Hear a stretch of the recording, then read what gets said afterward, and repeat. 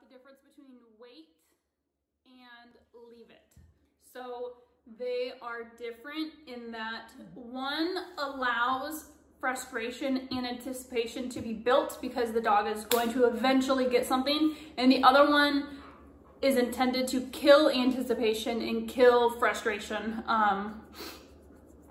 in meaning that the dog is never going to get it. So the two commands are wait, which allows anticipation and allows frustration to build because the dog is eventually going to get it. And then there's leave it, which you're never going to get it. So just like get it out of your head. It's not for you. This is not something that you are going to one day get. You're never going to get it. So just like forget about it. And a really quick explanation between the two is you are training your dog to wait for permission to get their food. That would be an example of wait. Or you throw a toy into the yard and you tell your dog to wait, and then boom, go get it on my command. A leave it would be if you drop a pill on the ground and you don't want your dog to ever get that pill, because who knows what would happen if they consume that ibuprofen or whatever. The cat next door, leave the cat alone. There's a dirty diaper on the floor, leave that alone. So that's the difference, and I'm going to show you how we're going to go about teaching that. We are going to first teach the dog how to leave a pile of food alone and observe the food on the ground, and then be fed from a third party to the dog. So that's how we're going to start this. Okay, so this is what you're going to do. This is going to be your, lay down. This is going to be your pile for, okay.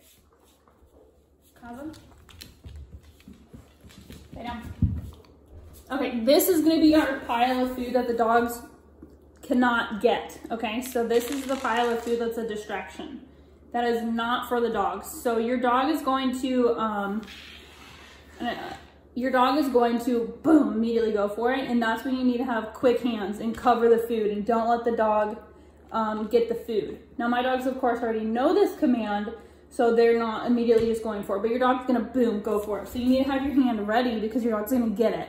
Right? So cover the food. The second that your dog shows some like resistance, plop food in front of them from your treat pouch. Do not feed from this because you're defeating the purpose. We want to show our dog just because there's food in front of you doesn't mean you need it, right? So as soon as your dog shows some restraint, go ahead and feed the dog in front of you. So again, never feed from this pile. So I don't want to take this and go like that, because that defeats the purpose. And this is gonna, would you stop eating this food? This is gonna transition to bigger things. So this is like the cat or that pill you dropped on the ground or whatever. So it's important that we respect the rules and we never treat from this because it's gonna be confusing to the dog. So this would be the beginning stages. Don't worry about a command so much because the command again means absolutely nothing until your dog understands the behavior itself. So first, put something on the ground. Your dog is gonna boom, get it, right? So cover it.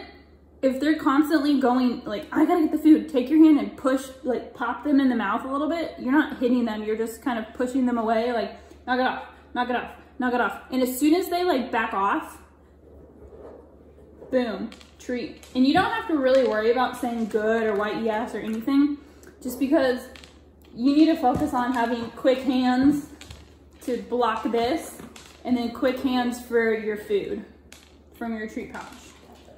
So that is the first part. So first work on that, and then I will teach you how to introduce a command. When you're done with this, just pick it up and put it in your treat pouch. The dogs are not gonna know that, oh, if mom reaches back in her treat pouch, like that was once the leave it pile, but now I'm eating it. Just don't take this and feed it, take it and put it away. Break.